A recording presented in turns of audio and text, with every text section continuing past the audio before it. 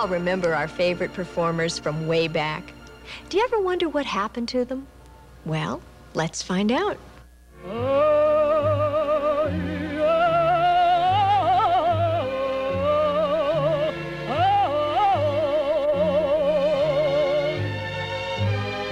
With an incredible range of 5 octaves, Yma Sumac was a sensation just after World War II.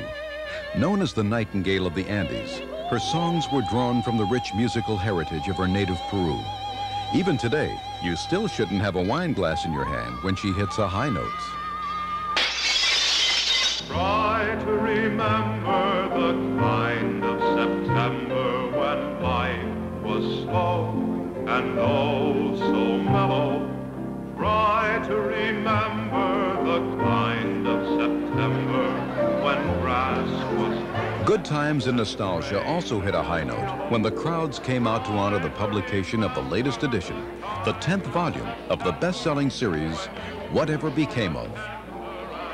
At the party in Hollywood, author Richard Lamparski was typically candid as he explained how he got the idea for his popular books.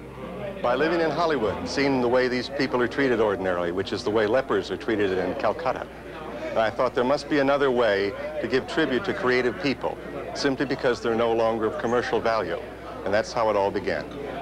And who was his toughest assignment for this edition? Little Maria from Frankenstein. No one knew where she was. And the only reason I found her, Little Maria is the Frankenstein monster's victim, who throws daisies into the river with her and ends up being killed because of it. I found out because Mae Clarke was on a television show, and she asked on camera if anyone knew where Marilyn Harris, who played Little Maria, was, would she please get in touch? And Little Maria got in touch with her, and someone called me in London and said, we found Little Maria, and she gave me the first and only interview ever in her career.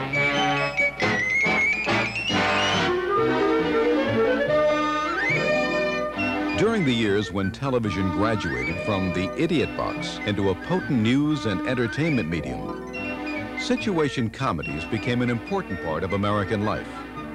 Many familiar names from the golden age of television were at the party. Among them, Dennis the Menace, Jay North.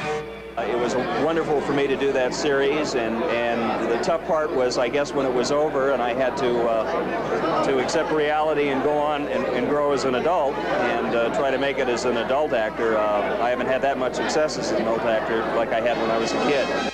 From 1960 until 1972, parents empathized with the family problems of Fred McMurray and My 3 Sons. Chip was played by Stanley Livingston. Later in the series, orphan Ernie Douglas was played by Stan's brother, Barry Livingston. I'm still acting. I just finished a film for Canon Films called The Masters of the Universe. It should be out next year in the summer. I've been doing a lot of writing. I had a musical that I wrote that was playing in L.A. this summer, and it's called Dorian. In fact, Barry was the star of it. I starred in it. Dobie Gillis. His many loves made Dwayne Hickman a TV star.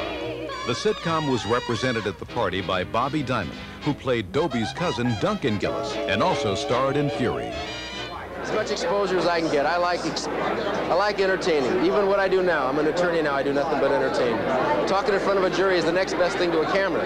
Not quite as good, but almost. In the popular adventure series, Superman was played by the late George Reeves. His co-worker and #1 admirer, Noel Neill, as Lois Lane. Jack Larson was featured as cub reporter Jimmy Olsen. I had a bad year on the show when I was a very serious actor, which I was before, but suddenly I thought, what am I doing on this show? And I got very serious.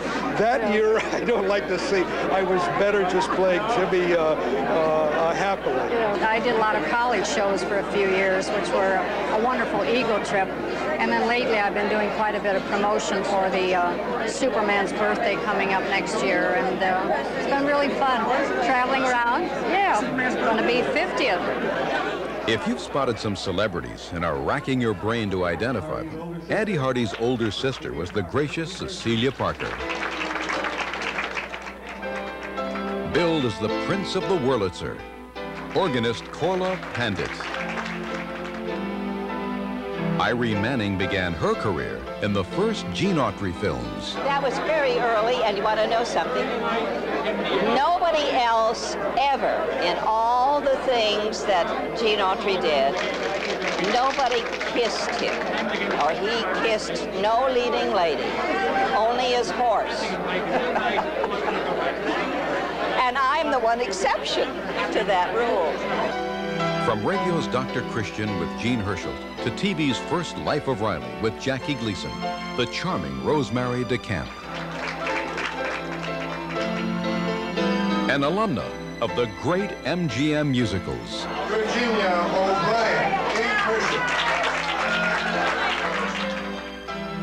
Once notorious for her connections with the underworld, but now a delightful entertainer, Liz Renay.